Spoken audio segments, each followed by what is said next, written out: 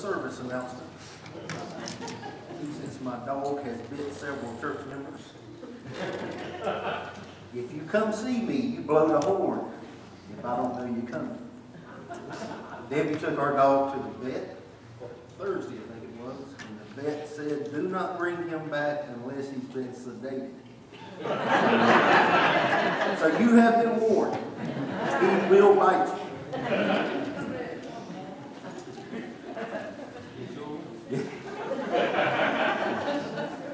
He even been a trooper the other day. Preacher, deacon's wife. Psalms 100.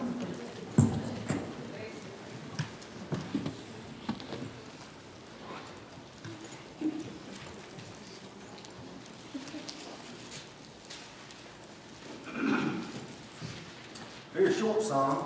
Just 5 short verses. But it is the depiction of what we celebrate as Thanksgiving. Notice the Bible says, make a joyful noise unto the Lord, all ye lands. Serve the Lord with gladness. Come before his presence with singing. Amen. Know ye that the Lord, he is God. It is he that hath made us, and not we ourselves. We are his people and the sheep of his pasture. The Bible said, enter into his gates with thanksgiving. Amen. And into his courts with praise. Be thankful unto him and bless his name. For the Lord is good, his mercy is everlasting, and his truth endureth to all generations. Amen. I'm reminded of a story about a real wealthy son who was in a habit of just surprising his dad with that very expensive gifts. One year he gave his dad a brand new Cadillac. The next year, he gave his dad a European vacation, and so it went year after year. But this particular year, he gave his dad the gift that he knew his dad would never forget. He found a rare bird called the translator bird. This bird could speak 5 languages. It could sing Amazing Grace in any key. And it cost nearly $100,000. But you know what? The son thought, my dad's worth every bit of it. So the bird was delivered. About a week went past the son. He called his dad. He said, Dad, you know, I was wondering, I saw the bird was delivered. How did you like it? And his dad said, it was delicious. You know, sometimes we have so much that we cannot see the true value in the things that we have. Amen. Amen. And you know what? That's the definition tonight of ingratitude. Come on. When you don't see the worth of the gift that God has given to you, then we have ingratitude. Amen. So if God will help me just for a few minutes. And I was thinking, preacher, you know what a devotion is? That's whenever the preacher gets up to preach, but nobody expects anybody to get saved. Come on. Come on, preacher. Come on. Come on. So, I just thought I'd throw that out there. I'm going to be quick tonight. I'm going to be quick. Let's bow our heads for prayer tonight. Dear Father God, Lord, you've been so good to us this year, Lord. We just thank you so much.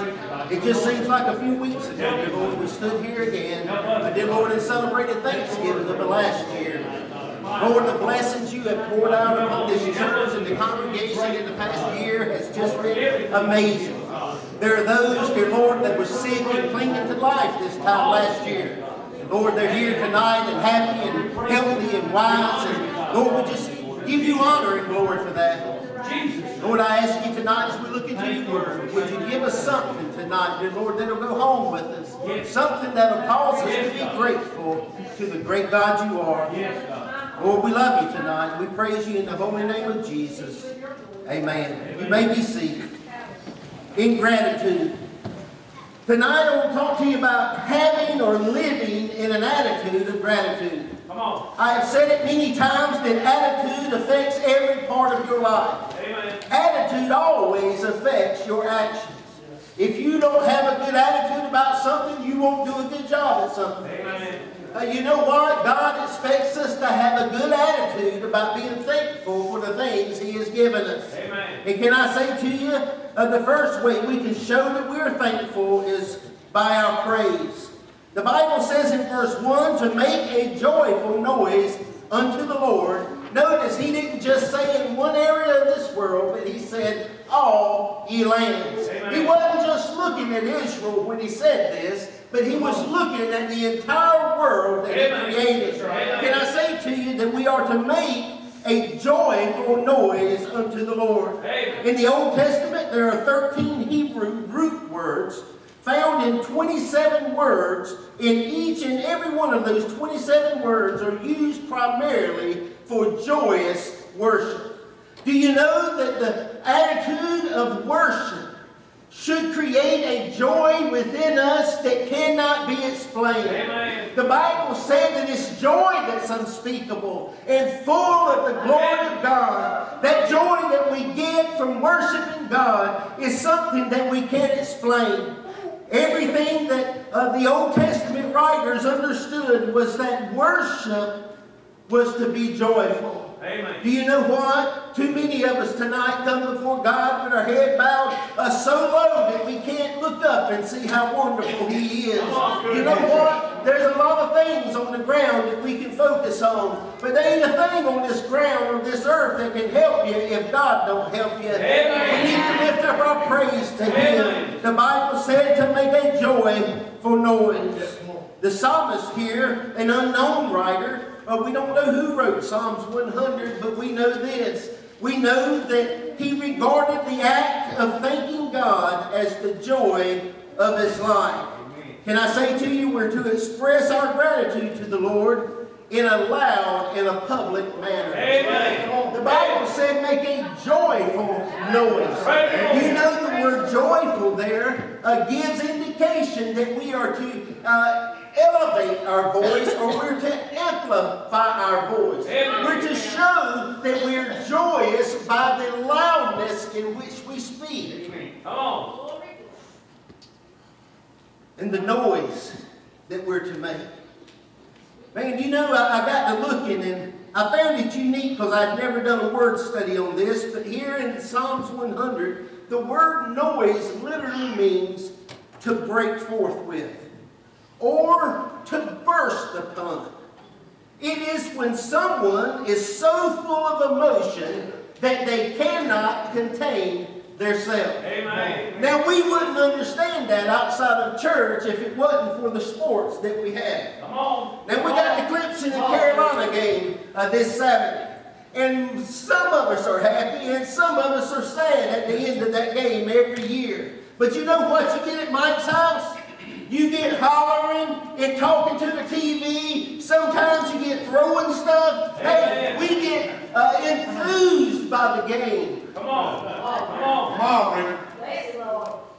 So I did a study on that word enthused. And do you know the history of the word enthused in the English language literally means to be possessed by God? Come on. That's good. I'm here to tell you tonight, the Bible says that we're to make a joyful, elevated, amplified voice, noise to the Lord. We're to burst forth with such excitement that we cannot be contained. God's good. Amen. Yes, He is, preacher. He is good. Blessing God. We've seen that burst of excitement. But you know what? We see it less and less in the house of God. Amen. I just believe tonight if you're possessed by God, you'll be enthusiastic. Amen. Amen. Man, it's supposed to be a devotion. Preach on. Preach on. Not only are we thankful in our praise, but we're thankful in our service. The Bible said, serve the Lord with gladness, come before before His presence, or literally His face, with singing. Do you know something tonight? That service is what God expects. That's right. It takes us three things in order to serve God. The first thing is humility. You know why the world doesn't want to serve God? It's a simple word called pride. Amen. The Bible tells us that pride was the fall of man. That's right. It was the fall of the angels. Amen. We understand tonight that in order to serve God, we cannot be prideful. We must be humble. And if you don't have humility tonight, you cannot serve anyone. Come on. Come on. Then we're to have faithfulness. You know what tonight? Service, the very word service implies faithfulness. Now I think of that word service and I think of the military. I spent 6 years in the military and I served my country. Do you know what? They don't give you the option, and Brother Donald, you can help me here. They don't give you the option of dropping out once in a while. Come on. I tell you what, every day that you're accounted for, they take roll in the morning and they know where you are at night. Do you know what? Not only does it take humility to serve God, but it takes our faithfulness. Amen. Too many people today, especially this generation, they want to take Christianity and put it on like a coat. That's right. You know what? When it's cold outside, that coat will keep you warm. When it's dangerous outside, Christianity will keep you safe. Amen? But whenever you're doing pretty good, we want to take that coat off. We want to throw it over in the chair. We want to leave Christianity behind until we need it again. No, my friend, if we're thankful, we're faithful. Amen. Come on, brother. Amen. And then it implies activity.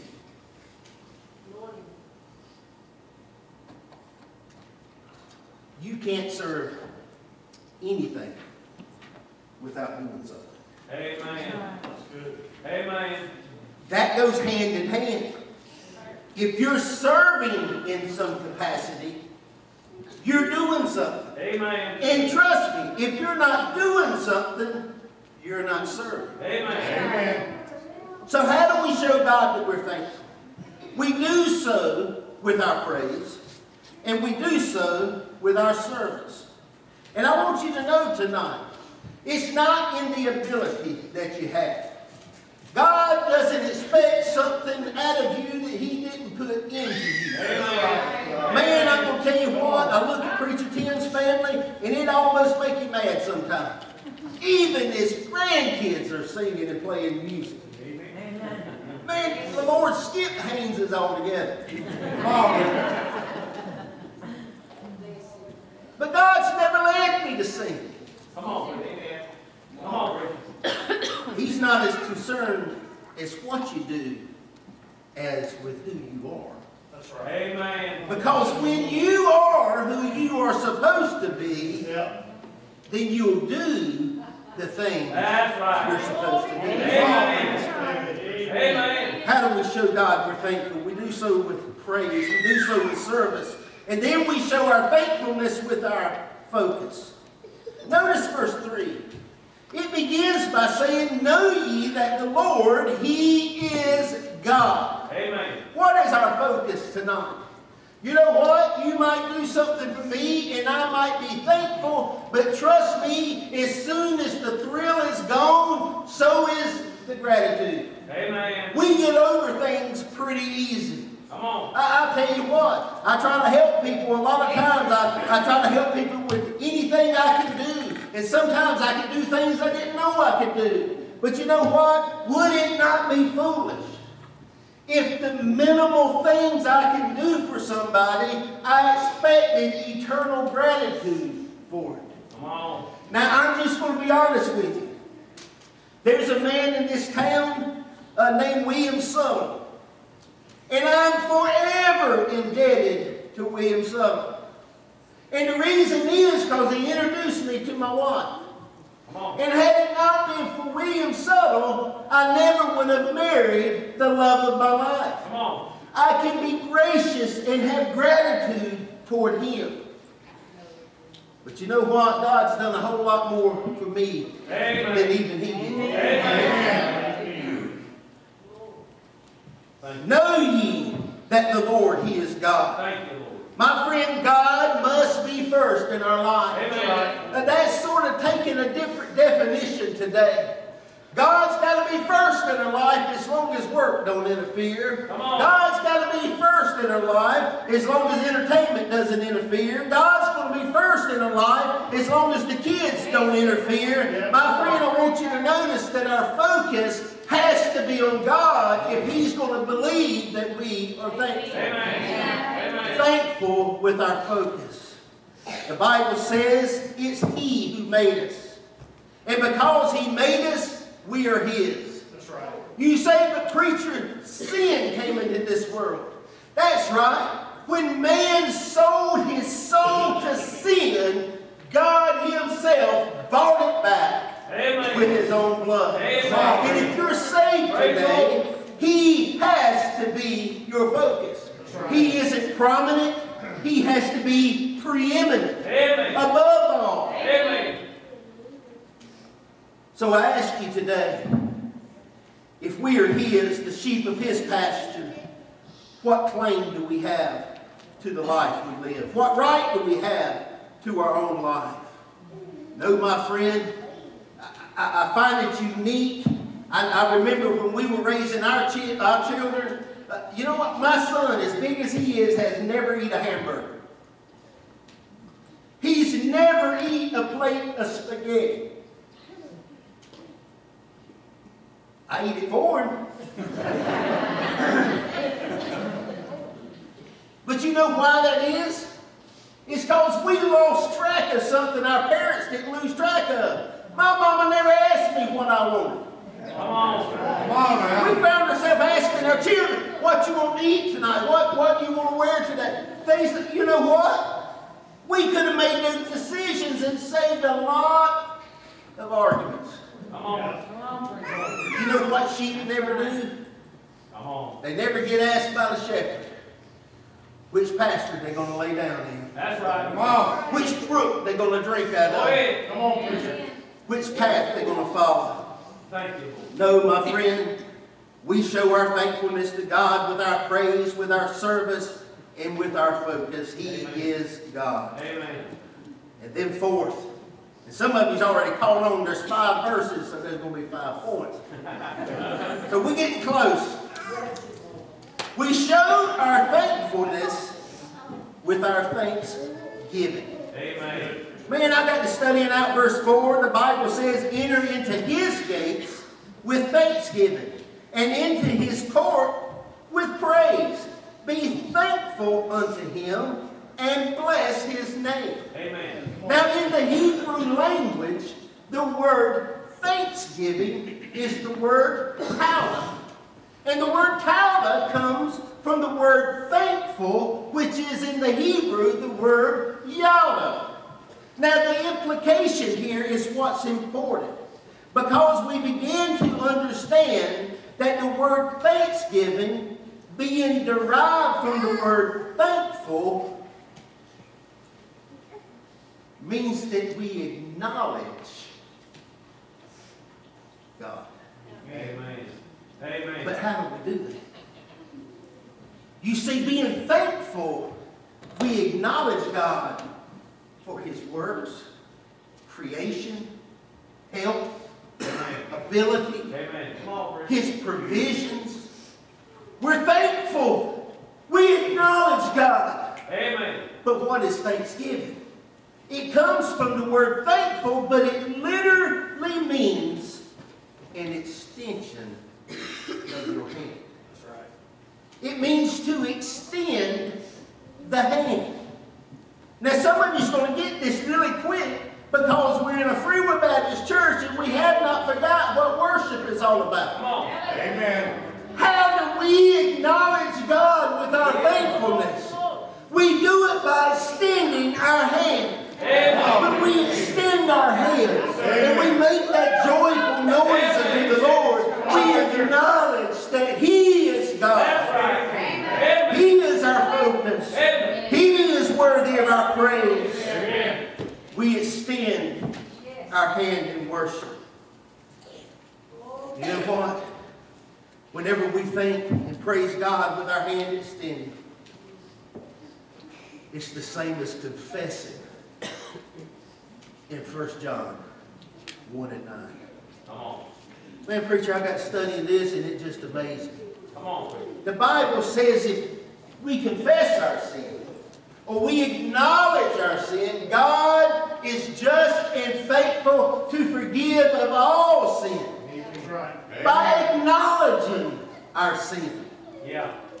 Here in Psalms 100, when we acknowledge God for who He is, God accepts our praise. Amen. In our worship. Thank you, Lord. Why is that important? Because when this psalm was written, the only way man could worship God was through the Ark of the Covenant. That's right. Only the Ark of the Covenant. They could worship God in no other way. But we as New Testament Christians Come on. can extend our hand in worship and be in the presence of God anywhere at any time. Amen. Now I want to tell you, whenever we begin to show our thankfulness to God, and we do so with our thanksgiving, you're not going to stay where you are too long. Because that kind of thankfulness has movement involved. Amen. What's preachers say all the time? You sit there like a bump on a pickle. Come on. I'm going to tell you what. According to what we just read in Scripture, when God possesses us, Go ahead. He gets out of us our praise and worship to Him. Amen. Now we're at number 5. And this will be it. But there's 3 subpoints to number 5. The Bible says, for the Lord is good. Amen. How do we show our thankfulness to God? How do we show our gratitude? How is our attitude to be about gratitude? Notice with me, we are thankful through our goodness. The Bible said God is good. Amen. And His love is eternal. His faithfulness endures through all generations. I don't know what you pass down to your children or what your parents pass down to you. There are some things that grandparents even pass down to the grandkids. You know what? We pass forth good things to other generations. Does that make sense? Amen. Because if it's not good, then it's a curse. Go ahead. The Bible says we can bless them or we can curse them. Amen. And curses are bad things. And there's been a lot of people in this world that have had a namesake passed down to them from a prior generation that didn't have good things about it. But my friends, whenever we take on the name Christian, all that changes. Amen. Because it doesn't get any better than Christ. Amen. The namesake of Jesus is the best namesake to have. Amen. And the Bible says, for the Lord is good and His love eternal. His faithfulness endures through all generations. Right. So here's why we have to enter His gates with thanksgiving and serve God with gladness. It's because we have to pass on what God has gave. Amen. We have to pass forward what God has gave. How do we do that? 3 things, and I promise you I'm done. Turkey is insight. We have to live with awareness. Come on. You know, Heather sang that song. She talked about that Statue of Liberty in the harbor in New York. And what the Statue of Liberty means to the world in search of a better life. Can I say to you tonight, America, I believe, above any nation on earth today, shows the blessings of God. Amen. Matter of fact, we have been greatly blessed. Amen. Do you know it's been calculated that if the size or population of the world could be reduced down to 1,000 people in one city, that 46 of the 1,000 people would be Americans, and 954 would represent the rest of the world's population. Of those 46 Americans, they would receive half of the salary of all 1,000, and the 954 would divide the other half. The 46 Americans would receive a life expectancy of around 75 years, while the other 954 people that occupy the world would average around 40 years. The Americans, those 46, would have 15 times as many possessions per person as all the rest of the people in the city. And the Americans would receive more than their daily food requirements each and every day, while 800 wouldn't have what we would call a balanced meal. You know what? We have a great deal to be thankful for. Amen. Amen. Amen. And all I came to ask you is be aware of that. Sometimes we get so caught up in our own reality that we forget God loves the world. That's right. Jesus died for the world. Amen. And every nation in this world is not as blessed as we are. Amen. Number two, not only should we live with awareness, but we need to take inventory.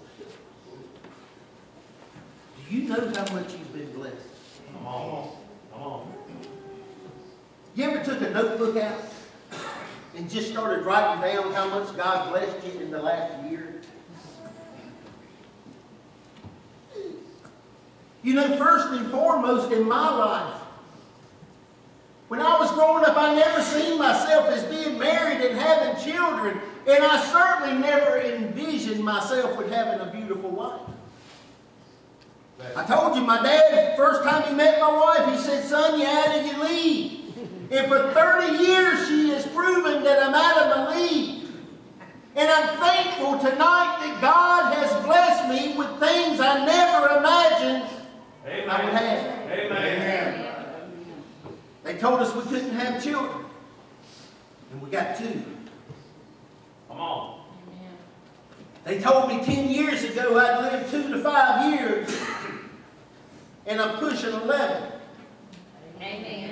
I'm going to tell you what, if we just started writing down the things God has blessed us with, if we would take notice of them, if we would inventory our blessings, I believe we would have an attitude of gratefulness. Amen. Amen. Matter of fact, when you're discouraged, you ought to think about your blessings. Remember that song, "Preacher, Count Your Many Blessings"?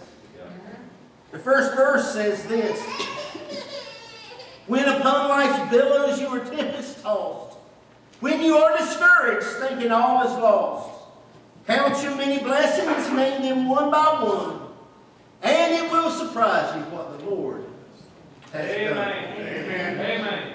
So I ask you tonight, have you stopped lately and counted your blessings? And then number 3, and we're done. If we're going to be thankful through our goodness, because God is good, we've got to be aware of situations around us. Everybody's not as blessed. Amen. We've got to take inventory and be mindful of what God has done. And then, my friend, we've got to take action. Let me tell you about the pig. One day he wanted to complain to the cow. Now this pig says, you know what? Everybody talks about how the cow has the kindest and most gentlest eyes. But nobody likes a pig. Oh, I know. The cow gives milk and cream. But the pig said, you know, I give way more than that. I give bacon, ham, and they even tickle my feet. Amen. Why do you think it is that nobody likes pigs? Come on. And the cow thought for a moment, and the cow said, well, maybe it's because I still give while I'm living. Come on. Amen. Come on, Brendan. Come on, preacher. You know what? If God has truly been good to you, and you're truly thankful, then I challenge you tonight. Find something that's good and do it for somebody else.